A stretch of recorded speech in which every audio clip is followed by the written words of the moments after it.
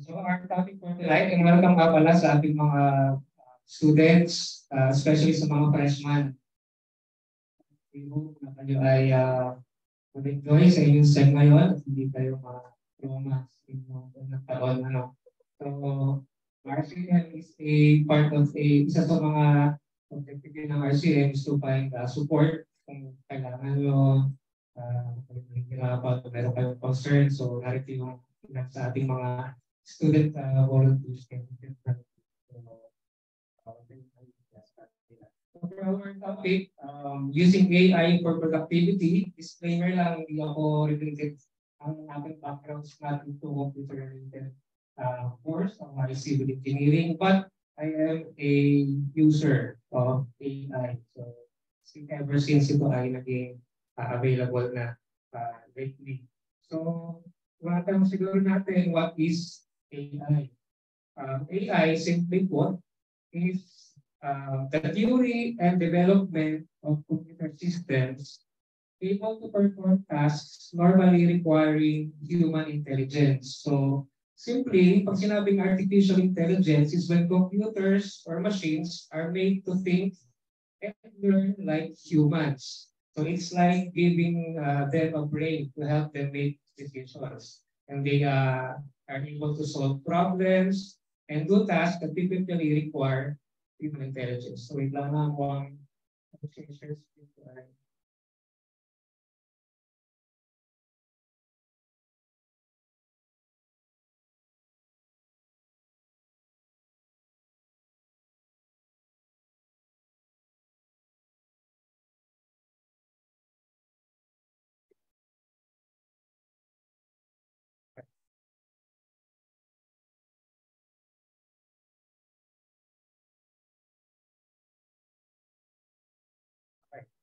So, pag inisip natin, parang is this something to be feared kasi yung machine, binigyan natin ng capability to think, bigla dumating yung panahon that they will try to overcome yung mga tao, like yung mga nakapagpapalala natin sa movies. But if we are going to understand yung process of what AI is, actually it's just, you're just giving data, you're just feeding a computer data. So, the more mas magagamit sa data, mas marami siyang mapaprocess. And from that, he will be able to come up with a data processing, he will be able to come up with a program decision. So he is just operating doon sa kanyang given set of tawag namin is training data.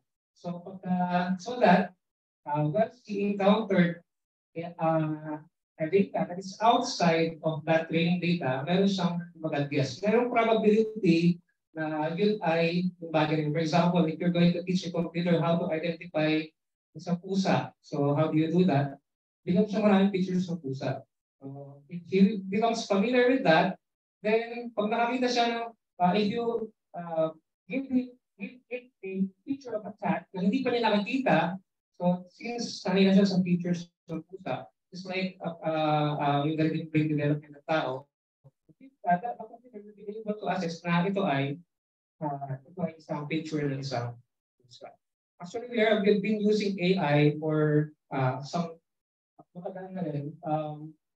Present din sa mga navigation systems natin, like sa Google Maps, sa Waze, yung mga voice assistants like Google and Siri, yung mga recommendation systems nyo sa Lazada, sa Netflix. So yun, that uses AI, even yung mga image recognition, face ID, photo tagging, and chatbots and virtual assistants.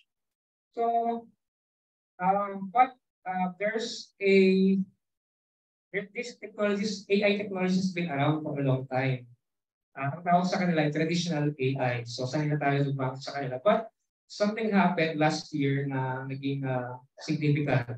So, last year, 2022 was the year when generative AI triggered an aha moment. So, generative AI. So, kanina, yung tawag natin sa mga na-identify natin ng mga AI like yung mga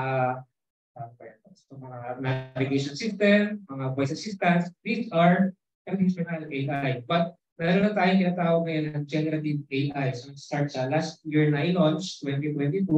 So, ang main difference nilang dalawa, the main difference between traditional AI and generative AI lies in their capabilities and application. Pag sinabi natin traditional AI, these are used to analyze data and make prediction. So, for example, yung isang um, AI that plays chess, may kalaban kang robot na AI sa chess, um, ang ginagawa doon, to train that is, bibigyan mo tuturuan mo siya how to play the chess, yung rules, and ganyan, yung pieces. And then, bibigyan mo siya ng maraming game para yung best na solution yung hahanapin niya.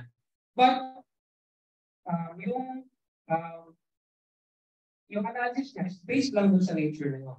But when it comes to generative AI, sabi dito, generative AI goes a step further by creating new data similar to its training data. So ang difference naman ito, for example, sinabihan mo yung isang kaibigan mo na once upon a time in a galaxy far, far away. Sabi mo sa kanya, continue mo yung story. Yung generative AI, kaya niyang continue yung story na yun with its plot and twist and to bring that into a good and conclusion. So that's producing something na original. Hindi katulad ng traditional, they just operate on their environment. But with generative AI, they are able to produce something new from a piece of information na binibigay natin. Now, given the potential and power of generative AI, in producing original content, especially nung launch ng ChatGPT, it's not surprising that some individuals, siguro yung mga students din, they were tempted to dismiss it as if they stumbled upon a magical source of wisdom. Kumbaga, uy, there's an AI tool that can help me generate, especially yung mga assignment ko. May assignment ka, mag-produce ng essay. So, sabihin mo lang sa kay ChatGPT na isulat mo ka ng 500-word essay on this topic and then i-out na niya. So, parang ang sarap na ng buhay ng estudyante. But, that is misusing AI. So, just like any tool. So, ang ating approach with AI, this should be a tool. And it's not just about what it can do, but how we choose to use it. If we're going to misuse yung tool na yun, then tayo din ay hindi makikinabang on that.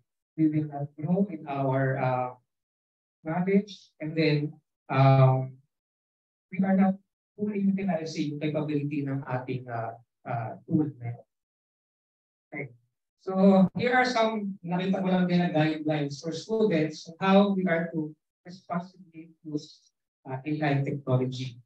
So first, sabi dyan, let's be aware of the potential risks of using AI, such as plagiarism and data privacy.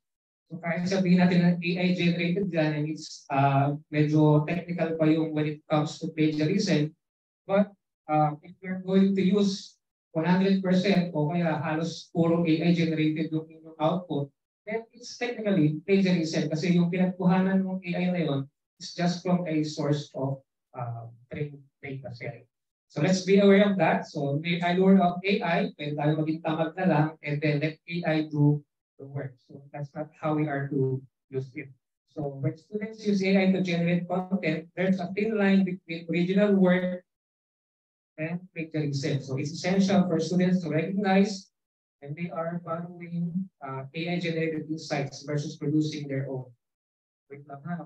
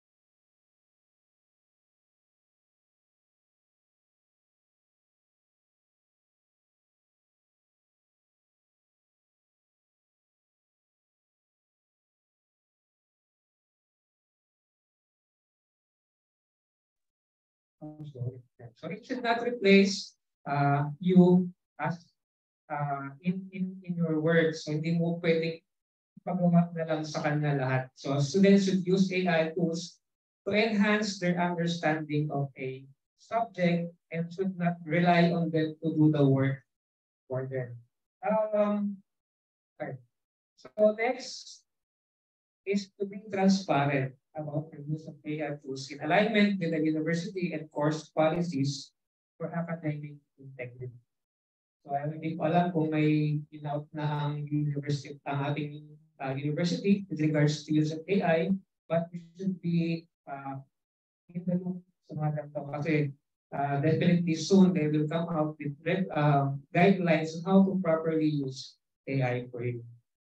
And then last is to ensure that AI programs are fair and free of bias. So if we are going to use AI programs that are biased towards a specific race or a specific group, then you should be mindful of those things because it will output its bias in its results. So knowing this responsible use of AI, siguro yung next na topic natin is what are the examples ng mga AI productivity tools that we can use, especially sa inyo, in your study, in your student life.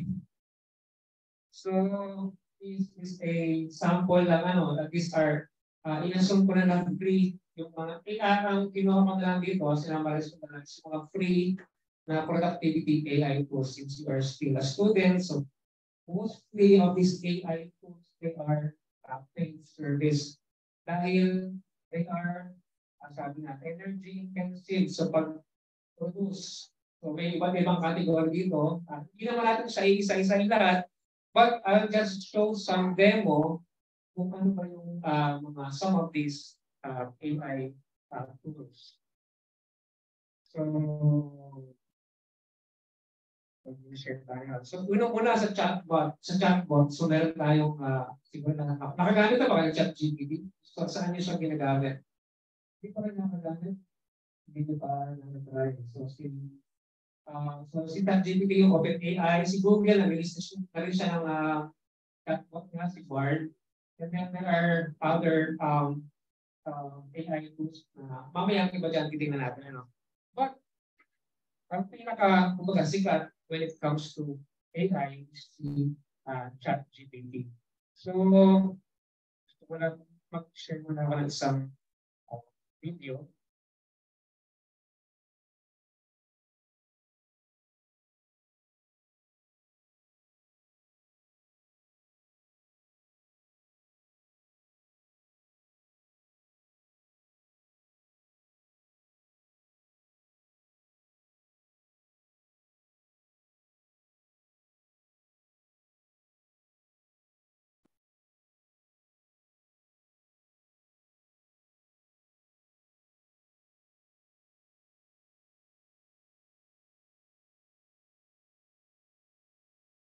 Well, this video is about, bigyan na lang yung background. So, mabilis na naman topic. Para lang meron yung idea what is ChatGPT and how it works. ChatGPT was released on November 30th, 2022. It reached 100 million monthly active users in just 2 months. It took Instagram 2.5 years to reach the same milestone. This is the fastest growing app in history. Now, how does ChatGPT work? The heart of ChatGPT is an LLM, or a large language model. The default LLM for ChatGPT is GPT 3.5. ChatGPT could also use the latest GPT-4 model, but there is not much technical details on GPT-4 yet for us to talk about. Now, what is large language model? Now, a large language model is a type of neural network-based model that is trained on massive amounts of text data to understand and generate human languages. Now, the model uses the training data to learn the statistical patterns and relationships between words in the language, and then utilizes this knowledge to predict the subsequent words, one word at a time. Now, an LLM is often characterized by its size and the number of parameters it contains. The largest model of GPT 3.5 has 175 billion parameters spread across 96 layers in a neural network, making it one of the largest deep learning models ever created. Now, GPT 3.5 was trained on a large chunk of internet data. The source data contains 500 billion tokens. Looking at it another way, the model was trained on hundreds of billions of words.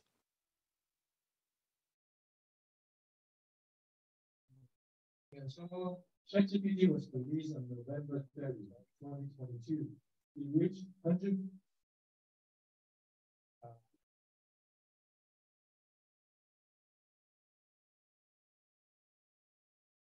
Si ChatGPT daw, sabi niya, this is the fastest growing AI dahil sa kanya kasikatan. And yung training niya is, training materials niya is sobrang dami. So kaya it is able to output good conversational material. So para ka nakikipag-usap sa isang person. So yun yung intention niya. So you can communicate like a regular person. It can pick up yung conversational materials and it's trained for that. Kaya naman, it is able to understand ano yung gusto mo sasabihin sa kanya. Alam mo,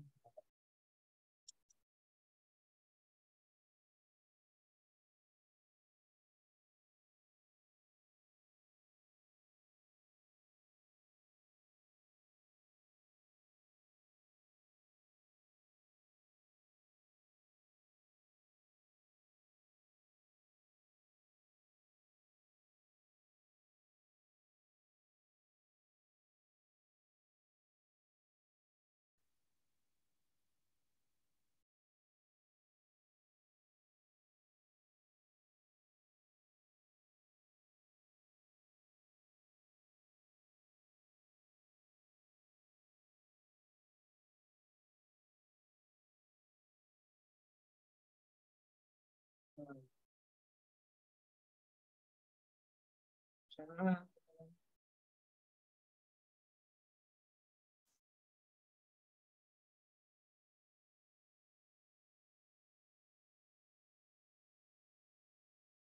so here are a few examples how ChatGPT can help you in your study. For example, it can help you write and debug code.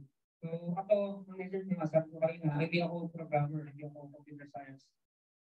But with help of ChatGPT, I was able to write, I was able to use Python in one of my projects. So that's something, kasi wala mo lang idea how to use Python. But with help of ChatGPT, it was able to assist me in every step of the way and explain every line of code na ginagamit. That is like having a junior programmer na kasama mo sa while you are working. Okay, so kung explain yung code na to, bakit ganito yung ganyan. Which sometimes baka mahihiya makikita lang sa ating kaibigan kasi makulit tayo. But with ChatGPT, you can ask those kinds of questions and then it will give you and it will explain to you what that is. Second, isa pa is the Excel. The Excel yung paggamit ng Excel. So it's very powerful software. Yun nga lang minsan hindi natin fully na-utilize because hindi natin alam muna yung mga formula. Minsan komplikado yung kanyang paano ba kuhanin yung maximum value. For example, given a set of data na sobrang dami. And siguro gagawin mo, you go to the internet, you search, and you read through several articles. But with ChatGPT, diretso mo na sa kanya, ask mo siya, paano ba kunin yung maximum value given a set of data? And ibibigay na sa iyo kung ano yung formula for that, ipapaste mo na lang sa iyo Excel sheet. So that's very, very convenient. So next, in math and science support, if there's something na nahihirapan kayo, and it's you want to understand more, pwede nyo tanongin sa ChatGPT to explain it to you like you are, for example, elementary. So how do you teach, for example, nuclear physics? So treat me like an elementary student. So you approach that kind of level. Or if you want to study, for example, a particular topic, pwede mo siyang hingan ng Mas maganda kung example tayo. Example na lang natin na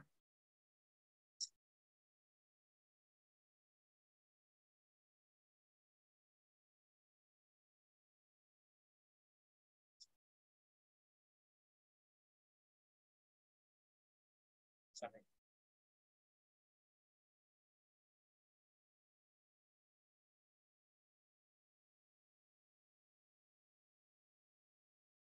So for example,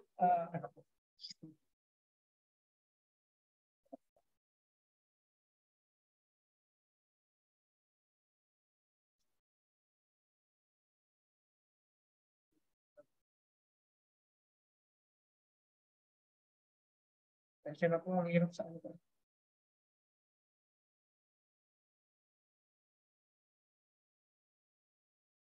Pero gusto ko nga na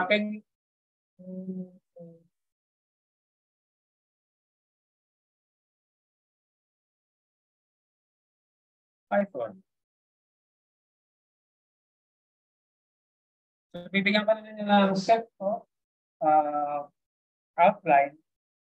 Pwede ka na mag-start sa kanya actually. So yeah. Example like that. And if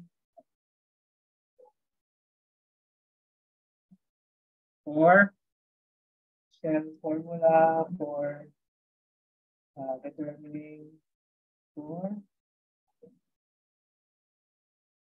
for example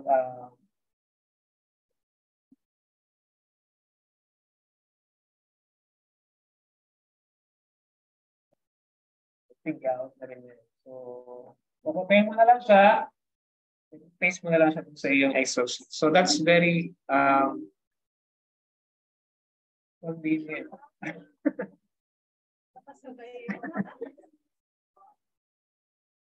That will save you a lot of time, I assure you.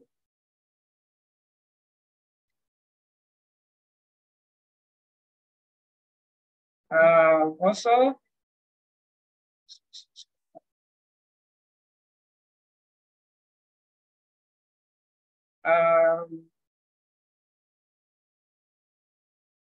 ito naman is language learning and writing assistance. So ito yung sinasabi ko kanina.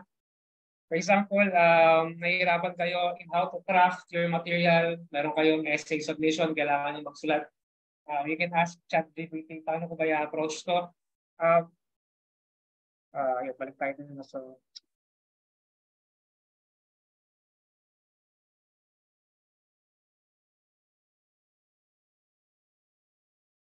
So, can you make an outline for essay on slavery?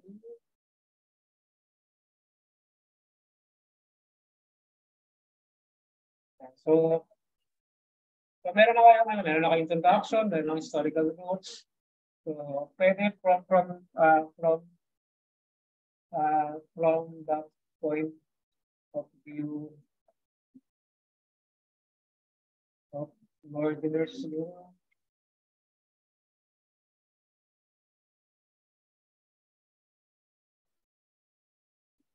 So,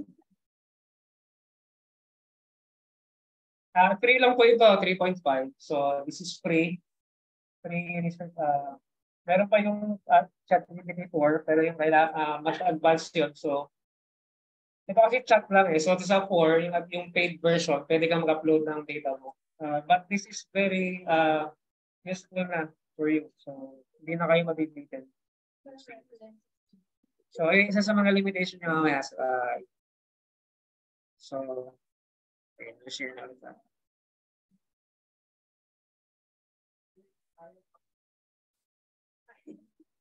$20 per month.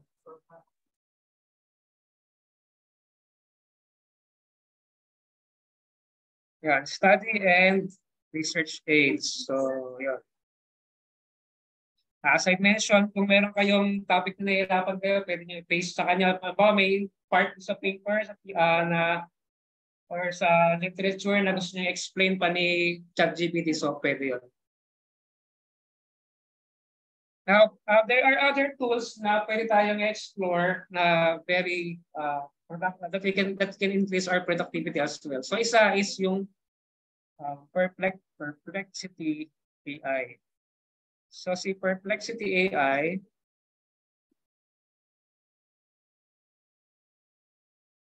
sana yun?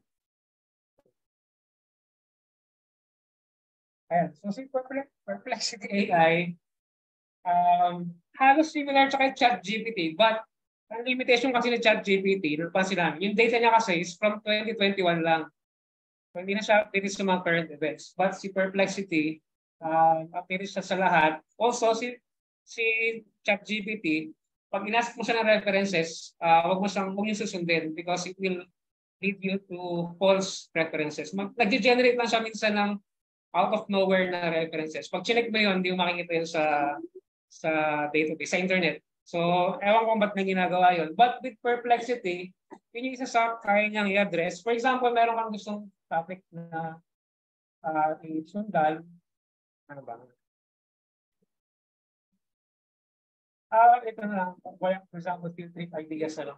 So, ang ginagawa niya, it will scar the internet for valid references and then bibigyan ka na rin niya ng answer on that. Ang maganda dito, it's verifiable. So, meron kang mga references na pwede mong tingnan pa. Right? So, pwede mong i-link kung gusto mo na. And pwede ka mag-follow up. So, something na academic siguro. Start tayo na. Background in tourist. Para lang naman. So, siguro ito na yung course outline. Tapos, from here, pwede what is dendrology?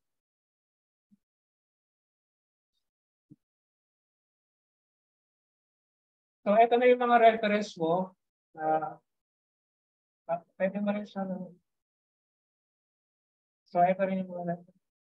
So yung isa sa mga advantage na ni ChatGPT over advantage ni Perplexity over ChatGPT. It's up to date and it's reliable sa mga source material kasi even start out. Okay, give me five bamboo. Ano kasi bamboo kasi ako kaya familiar. So these are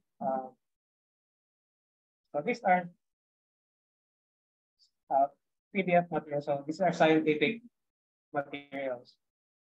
So, with their sources.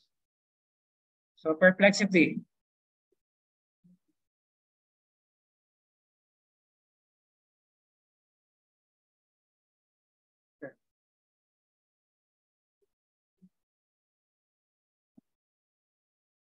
So isa pa na maganda rin, free din ito, is also free. So si Research Rabbit, Research Rabbit.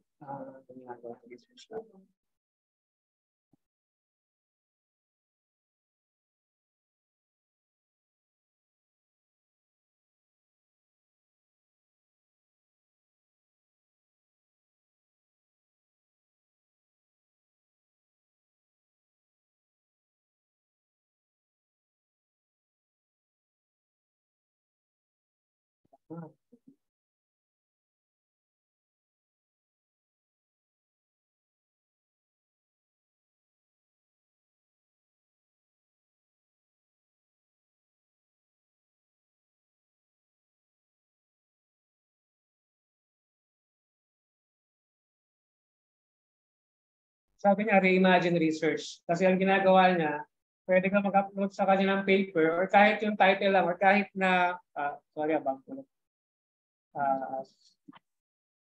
for example, may gusto ko lang topic na gusto research, then it will ito, i-add na yun dito sa material. And then, so since nandiyan na siya, so ito siya, Ang maganda sa kanya, pwede nga itatag niya lahat ng references na sinite niya, and from there, pwede mo lang makita yung connection ng bawat isa. So, for example, ito study na to, how is it connected to the other one? And pwede mo siyang i-check isa-isa. So, nandito na rin sa lahat. So, you're just working on a single browser page. Hindi mo na kailangan lumayo, and accessible na lahat ng mga materials na related dun sa iyong topic. Then you can increase also. If you click this one, then it will once again do that tagging. I-out na lahat ng mga, for example, yun yung mga related sa kanilang offer. So, if you're, kung nasa thesis part na kayo, this will be useful for you. Isa pa. So, new share. Sana. Okay. Ito, maganda rin to. Si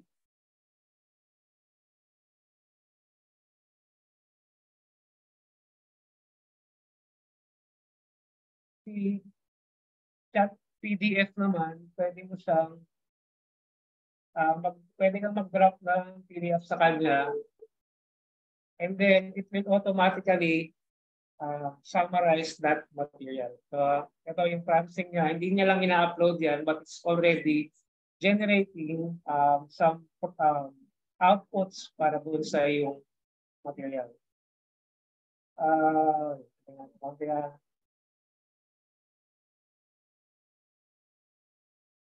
So, actually, bibigyan ka na niya agad ng mga leading questions. So, ito na yung, for example,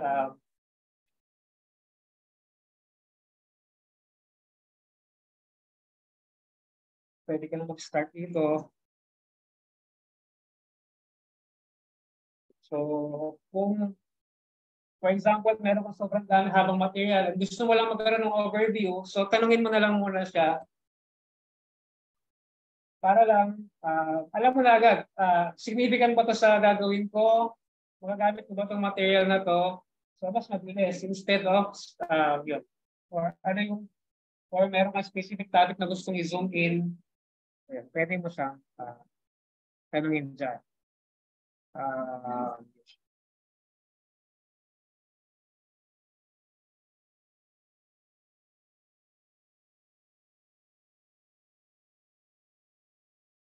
Hindi na lang muna lilipat. So ito yung sa mga AI productivity tools on research na pwede nyo magamit as student. So I'd recommend si Perplexity, also si Research Rabbit. Next, for multimedia productivity tools, so ito naman yung pwede nyo magamit if you're into multimedia content. So si CapCut, familiar kayo? Si TikTok. So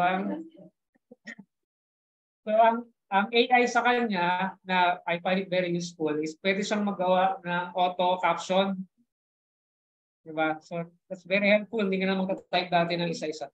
So if pwede mo siyang gawa ng meron na agad siyang caption.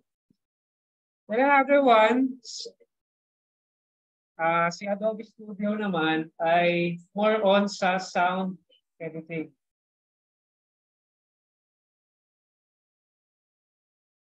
Tagalata.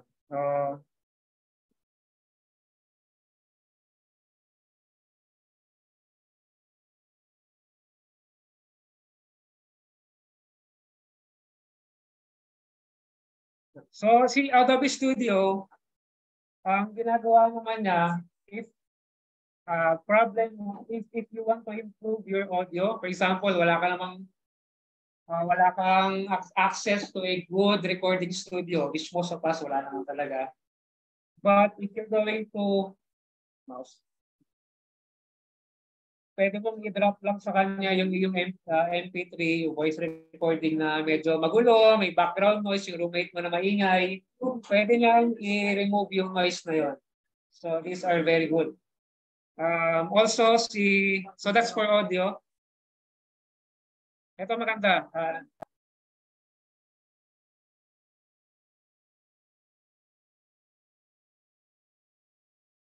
Ay, bakit wala?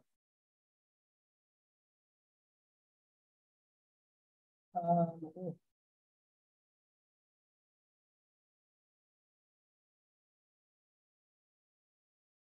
Yun. Ayan, nagsabi na. I-start lang natin na.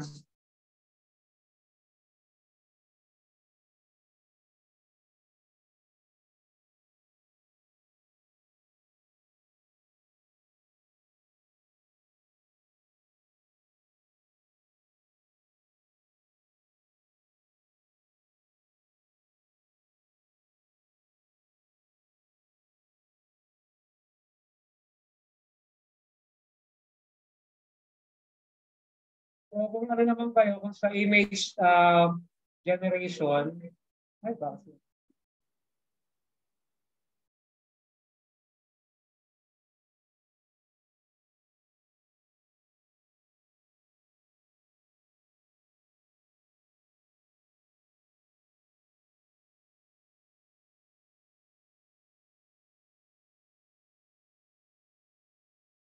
Kasi Adobe, pwede ka nang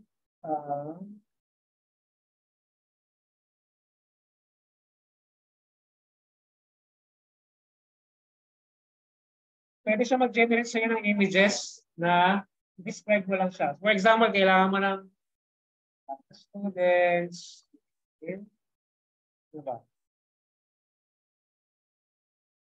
Ayan, so hindi siya common na combination ng students in OCL. So hindi siya common na combination. So si Adobe Firefly, try niya mag-generate something na given yung description.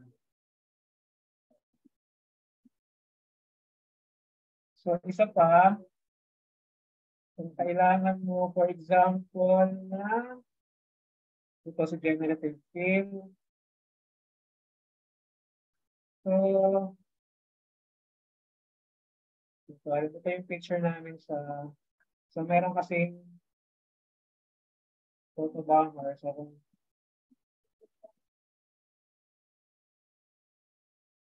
itong natanggal na to, kaya niyang extrapolate based sa given information dun sa photo para i-fill in niya yung details niya. So, how good is it? So, naiinip na yung mga bata. So, dati sa Photoshop, baka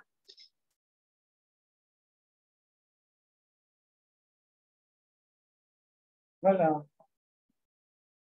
Ayan, makita niyo naman. So, very seamless. So, tip natin to. Tanggalin natin mga photo ba?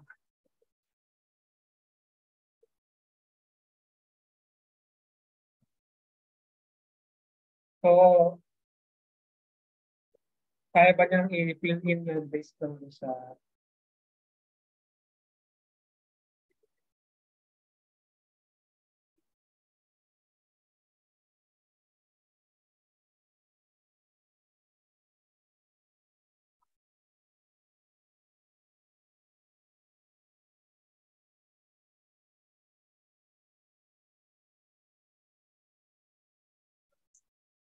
di ba?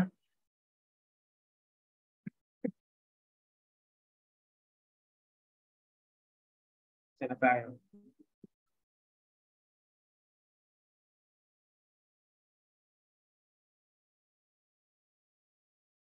Yeah, so meron pang iba. Sa transcription naman si Whisper AI. So, explore nyo na lang yan. And then, merong AI tool repository. Ang website niya is there's an AI for that. So, pwede nyo i-explore. Ando lahat ng mga AI tools na pwede nyo gamitin. So, those are just some of the examples.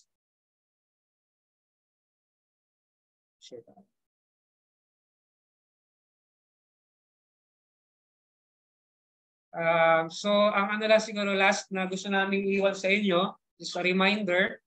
Sabi sa 1 Corinthians 10:31, so whether you eat or drink, or whatever you do all to the glory of God. So we've seen yung capabilities ng AI, what it can generate, how it can increase our productivity in doing those things. So we can say na ito ay isang game changer or things so how students will study now and following years, iba on how we used to study. Before, punta kami library, hahanap kami doon sa index card. Those days are gone. So dumating yung internet, students siguro a few years ago, they are using their laptops connected to the internet. Now, we have another tool that can help you also to be more productive sa inyong mga gawain. So this can be a tool to save you in your time and effort so you can devote more of your time to other works as well. So, but as we step forward to embrace these technological wonders, let's not lose sight of a deeper and more profound truth. Every good sabi dyan, so whether you eat or drink, do it all for the glory of God. So not to use it for dishonest gain, not for personal benefit, not for the sake na makapag-submit lang kayo, and then kahit nasabihin nyo, hindi naman malalaman ng teacher ko yan kasi old school yun, hindi mag-check ng plagiarism. So may mga AI detectors kasi. So makakalusot na to. So those are for dishonest gain, not using the technology wisely. And then to recognize that every good gift and every perfect gift is from above, coming down from the Father of lights, with whom there is no variation or shadow due to change. So these gifts, as much as we would like to admire yung mga brains of people na gumawa nito, but ultimately they're very good. But ultimately, this technology are given by God because He is the source of wisdom. So hopefully may nakakuha kayo in our little discussion for tonight. And so thank you for listening.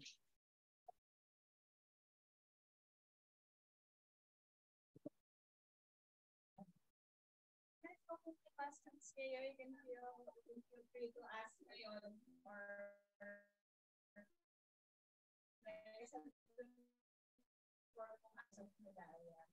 so, ayun, for those on join us online, you may send your for those online, you may send your questions to the Zoom chat, or you may also send a private message to Brother Joseph Medalla or to our Zoom host. For those on Facebook Live, you may comment your questions on the comment section or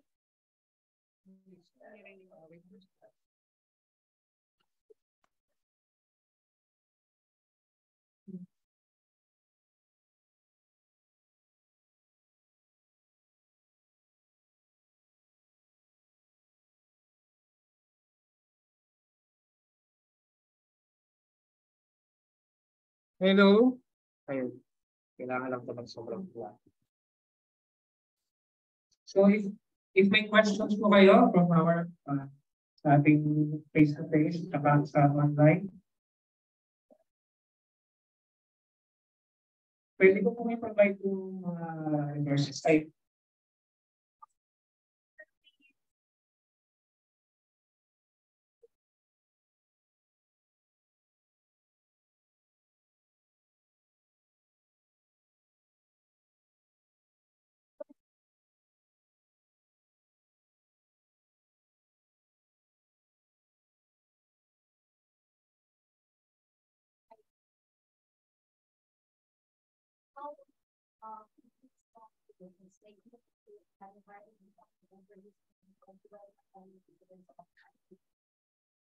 With regards to code kasi,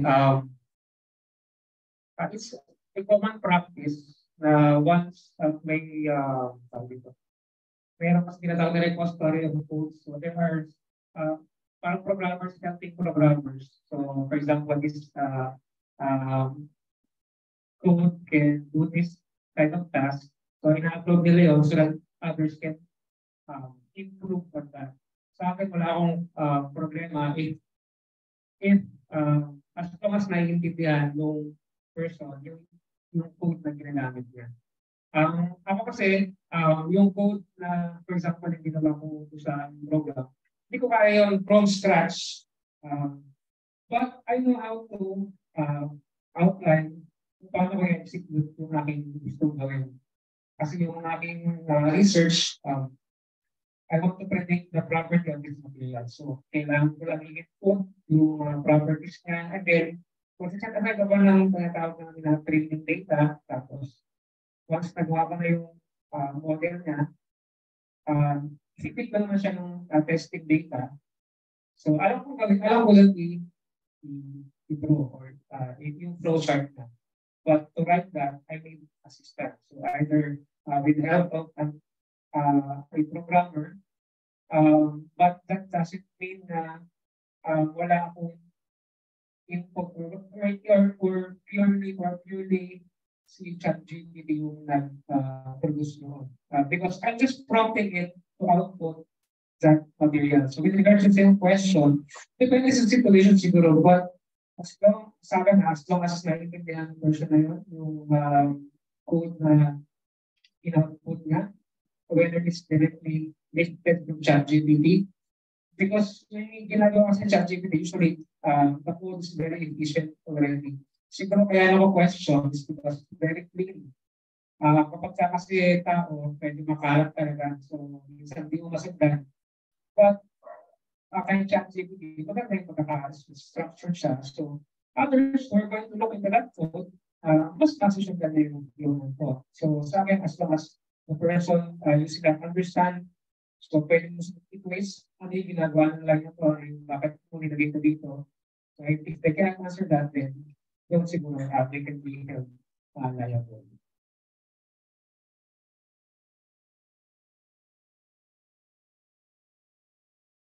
May question pa po kaya sa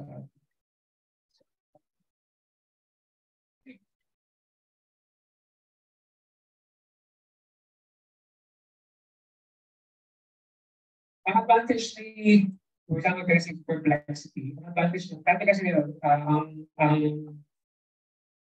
ang default natin si Google, di ba? We go to Google to find things about this. Ang ginagawa ni Google is, ginagawa siya lahat ng websites. Sobrang dami kaya Google siya, di ba? Parang pwedeng unlimited yung pages na pwede nyo i-out. And we have to start them one by one. So, for example, si Perplexity, yung summaries na niya agad, bibilang na agad din ang introduction about the topic, and then pwede ko na siya nagawin mga leading materials to help you move forward sa iyong research topic. So, sa akin, beneficial.